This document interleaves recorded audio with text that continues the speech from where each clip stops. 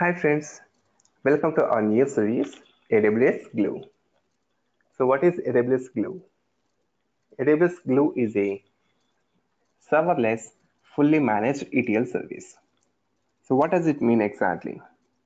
Let's say for example, if you can have a look at our current ETL tools, we are going to install server, then we'll install a client, then we'll start creation of our ETL jobs.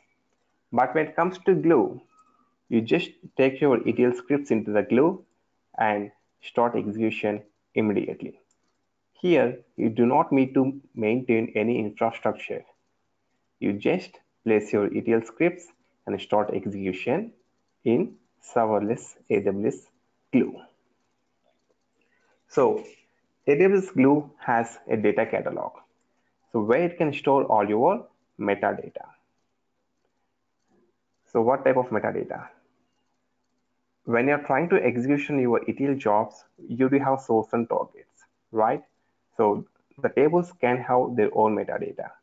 So your crawlers in AWS Glue crawl your data, identify the metadata, and that will go ahead and create the metadata tables and store those tables in a data catalog.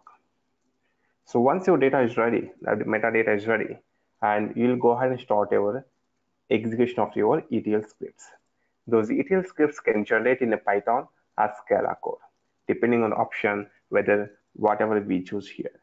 And Glue can give you option where it can edit your Python code or Scala code depending on your flexibility.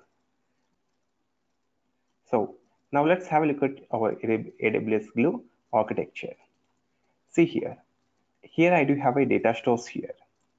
In the data stores, you do have certain data. Whatever it is a file or DBMS, whatever it is. Right. Your crawler will identify your data. Based on your data, that will create metadata of the table. And those metadata can store in your data catalog. So all these things can handle by your crawler. So the crawler identify your data, then based on your data, that will create the metadata and store those metadata into your data catalogs in the form of tables. Right. Once your data catalog is ready, then we'll start our ETL jobs.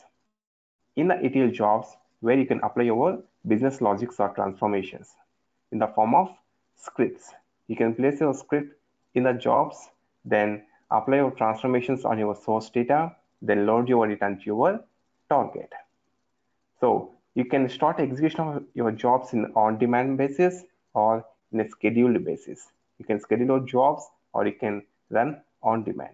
All this environment can handle by using AWS Management Console. Right.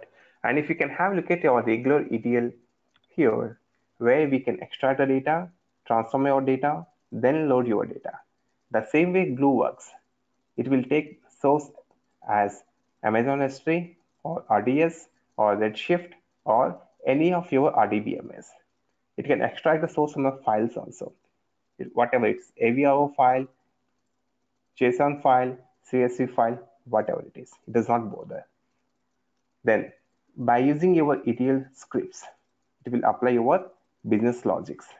Then apply your transformations. Once the transformations are done by using your scripts, then loads your data into targets. Like the same way we have source, we have same type of targets like S3, RDS, Redshift, or any of the JDBC. So all your whatever the transformations it is applying on your source data.